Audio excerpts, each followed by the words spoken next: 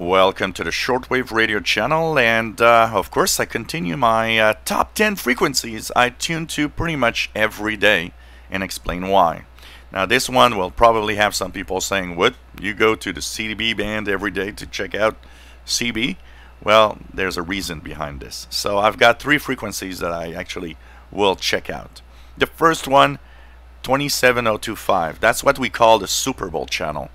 It's channel 6 if you don't have a digital display, you have just channels. It's very simple. When propagation conditions actually give skip on the CB band, it's an indication for other things. The first channel that I look is channel 6, 27025, because when sporadic E-skip, or if there's some really higher solar activity and the bands open up, you immediately start hearing CBers hundreds, thousands of miles away on this channel. And when you start hearing that, well, then it opens up other frequencies that you might want to check.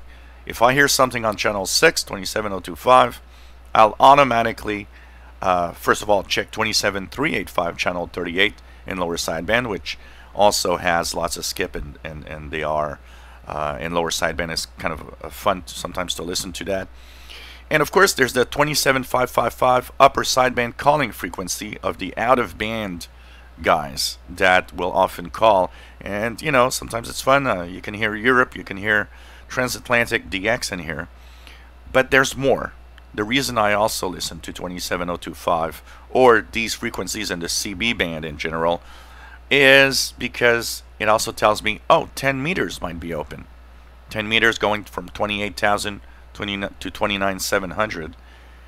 It is one of my favorite amateur radio bands. When it's open, it's really cool.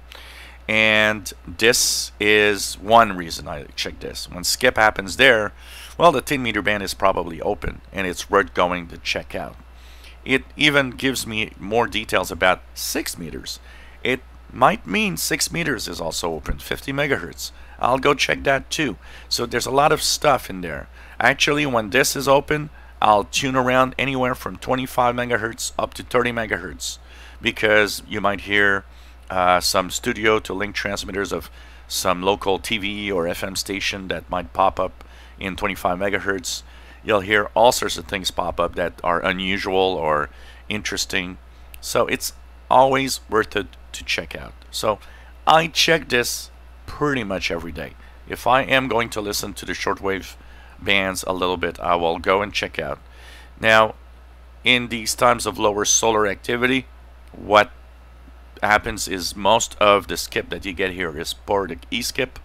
Sporadic E-skip happens mostly because the majority of E-skip is going to happen in the summer months, and around there's a smaller patch around the Christmas time holiday, around the winter solstice.